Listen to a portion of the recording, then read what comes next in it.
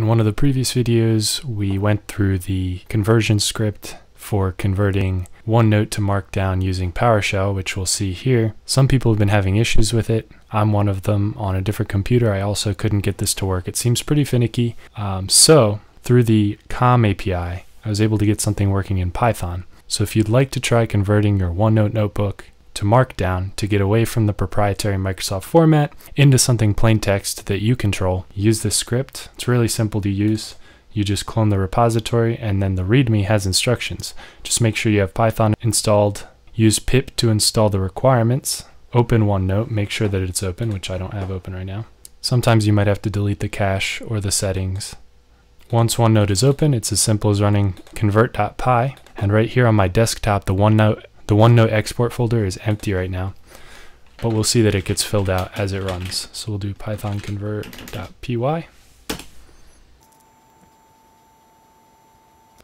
And just like that, it has gone through all of the pages in all of the sections and even subsections and grabbed the text on the pages along with the images, which it put a link in there to them. So if we look for this matrices page right here and we open it up, we'll see that it has a reference to 000 matrices, which is the page, 000.png, so the first picture on that page, and then the second picture on that page, which is 001. And if we go in here, in the assets folder, you'll see those two images. That's nice because if we open this in Obsidian and we go to these pages, you can see that they're already set up for us. No extra linking required. It's pretty much exactly as it was in OneNote.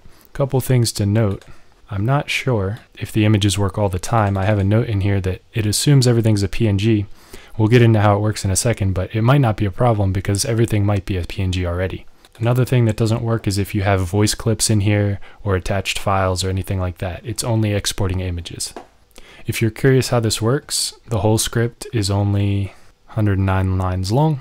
The main method uses the Win32com API to grab a handle to the open OneNote application, so it'll fail out if you don't have the application open already. And then it uses the API to get a hierarchy, which is an XML document essentially, and then it parses through the XML document and handles each child. So basically, the overall hierarchy just tells you a few things like which notebooks are open, and then from that, each notebook has an ID, and you can use it to query again, get another hierarchy based on that ID. And that's basically walking the entire tree. So it gives you a reference to a notebook. You can walk through each child of the notebook and handle the element. You can see that this is a recursive method, so the same thing happens for sections, section groups. And the only thing that's different that's not just handling its children is the page. And we're passing down the current path within the notebooks, like which notebook and section did we walk through to get here, and I being what page number are we basically, and just walking through the tree. And the special one being handle page, which we see does all the action. It basically figures out the path to everything that we need. And here's where the magic happens. It's using the OneNote export functionality to Word, which Word gives us a nice written format for all of the words in it, and then uses Pandoc to convert the Word document to Markdown. But the Word export and the Pandoc conversion to Markdown does not include any pictures. So we also publish to PDF. A lot of the crashes from the previous version were coming from what I could tell, HTML exports, which has dodgy support. I think it was supported and maybe it was removed. If you go to the publish window in OneNote, it's not even there, right? You have MHT, but that's not it. There's a couple more values in this enumeration that aren't shown in the GUI, which makes me think they probably removed support. Either way, we get it in PDF format, which is well supported, and then we have this extract PDF pictures function that goes through that PDF, grabs the pictures and saves them in the assets folder.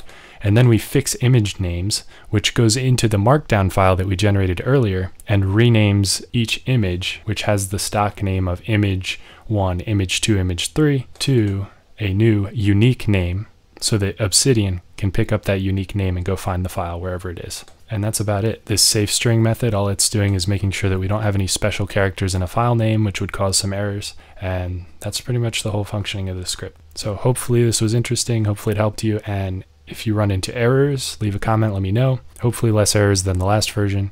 And for sure, feel free to fork this, make changes, make it better, fix errors, and I'll be happy to review them and merge them in or whatever works best. Either way, that's it for this video. Thanks for watching.